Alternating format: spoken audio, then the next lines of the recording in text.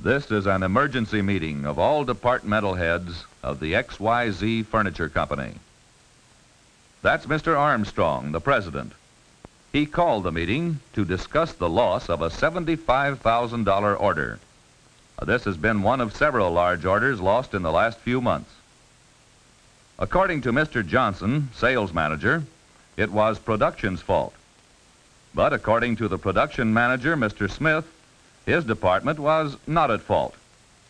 Let's take time out and analyze why this order was lost. February 1st, the $75,000 order for Futura chairs was signed at the customer's store for delivery before March 15th, in time for their annual spring sale. February 4th, the order was mailed to the plant. February 6th, it was received at the plant. February 8th, the order went through a credit check, where there was a 2-day delay because of the amount of small orders being checked. February 13th, the order was typed in the sales department. A couple of new girls were being trained on the job, thus causing another delay.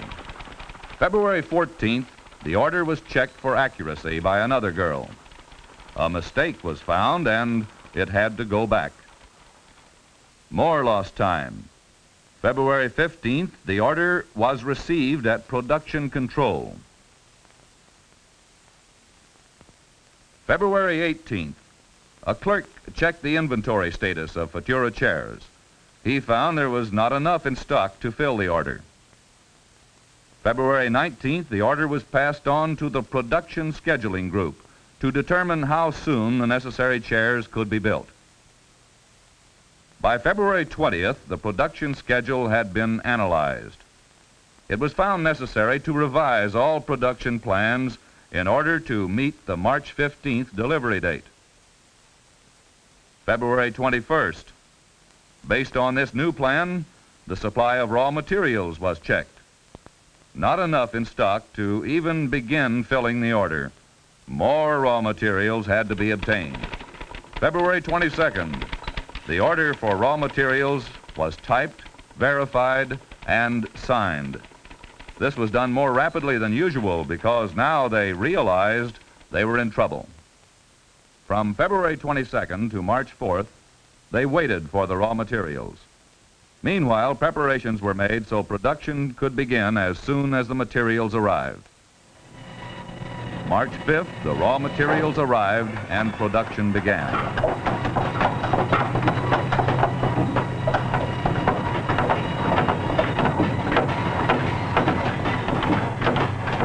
March 19th, production completed.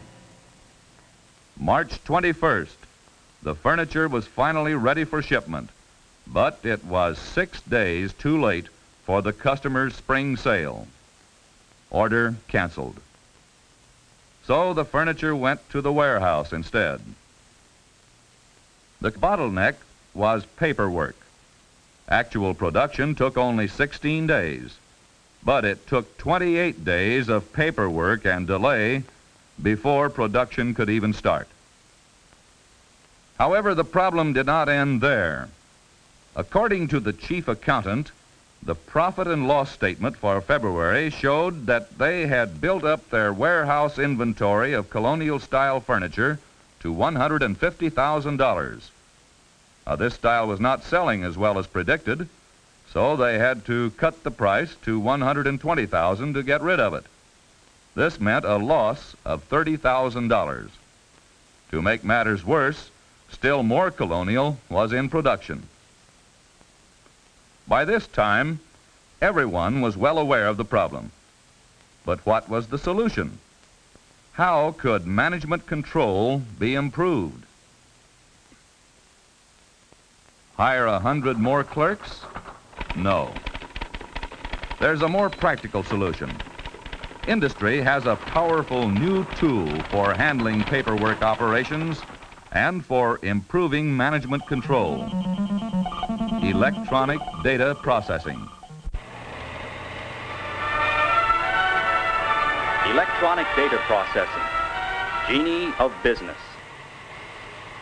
Almost like a story out of the Arabian Nights, electronic data processing has suddenly appeared as a new helper for the businessman. A machine with many of the characteristics of the human mind, it follows management's instructions exactly. This is not tomorrow's dream. It is equipment ready and available for use today. There are electronic machines available in many price ranges, including large equipment, medium-size equipment, and even small equipment that can be applied to numerous computation problems in business. What are the major characteristics of this new management tool? First, and perhaps most significant, is the computer's ability to carry out a long series of operations without human intervention.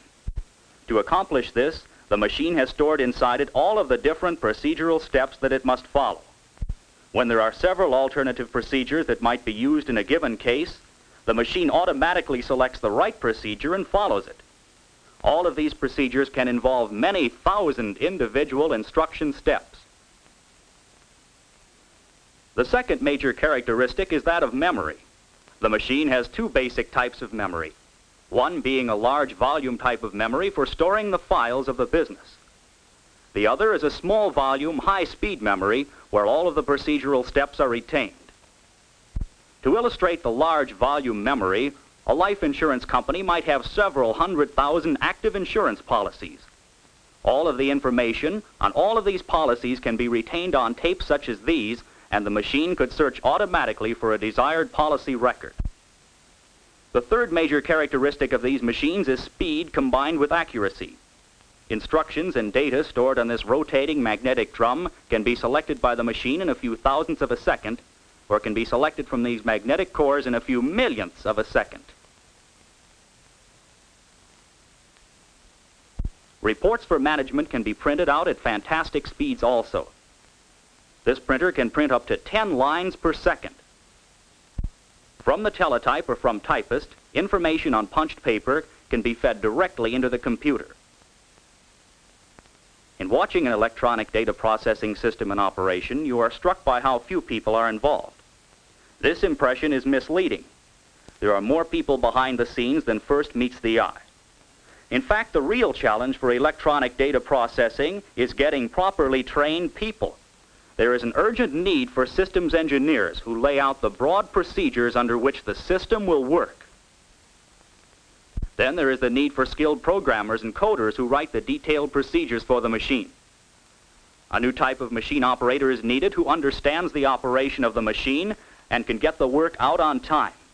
Tape librarian and tape changers who make sure that the file tapes are properly identified, and accurate data recorders who enter the information into the system. Eventually, we will see the work of the automation engineer, where the computer will directly instruct the machine tools in the production shop as to what parts to make and how many to make. The machines are here. Automation of the office can be a reality. Electronic data processing is truly a genie which can improve the competitive position of a firm, and it is here now.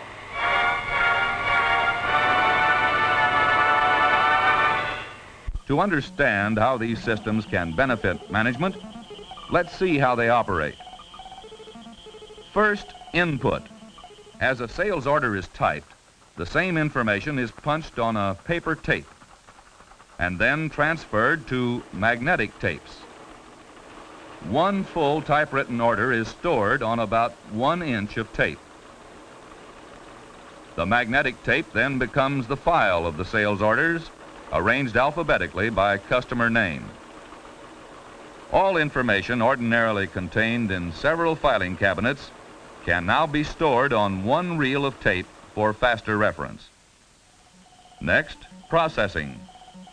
The electronic system includes a computer which performs functions such as checking, posting, analyzing, scheduling, summarizing, statistics, inventories, and so on. These processes reduce the mass of input data to the key information necessary for effective management. This one system operates faster and more efficiently than innumerable clerks.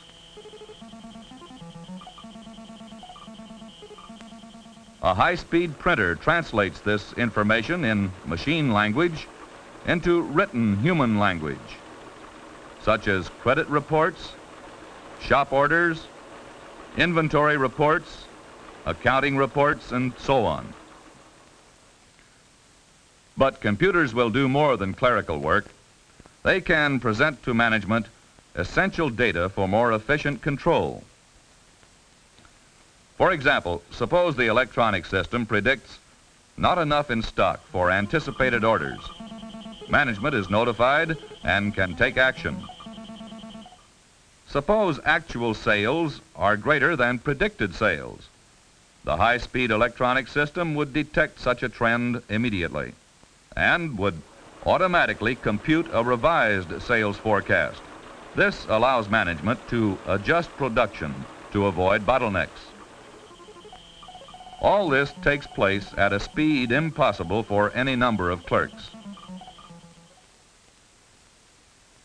And now back to the XYZ company. How would this speed, accuracy, and greater control have saved their $75,000 order? First, sales orders would be typed and the paper tape punched at the numerous XYZ sales offices throughout the country. The tape would be airmailed or fed into a teletype line. The customer file tape unit would spin to locate the customer's record, and the processing machine would check his credit rating. If found satisfactory, the processing machine would go to the second tape unit, the furniture inventory file. The system would check the inventory level of Futura chairs. If there were enough, it would automatically order shipment from the warehouse. However, if the inventory were too low, as happened with Futura, it could notify management immediately. Management could then take action and use the electronic system to schedule the necessary production. Raw material supply would be checked automatically. If there were not enough raw materials in stock to build the required chairs, the machine would print out a purchase order. With the issuing of this order, the paperwork would be completed. This speed and efficiency would have saved 20 days for the XYZ company. The production deadline could have been met, and the $75,000 order would have been saved. But the advantages of electronic systems go far beyond this for XYZ, in fact, for everybody. For example, the consumer will pay lower prices. The customer will be assured of earlier deliveries. The salesman will have better customer relations. The employees will be engaged in more supervisory work and a less monotonous routine. The controller will always have up-to-the-minute financial reports. The department heads will have fewer crises, and the stockholders will have less of their investment tied up in inventory. Management will benefit most directly. The electronic system will provide all necessary data in time for effective forecast and control.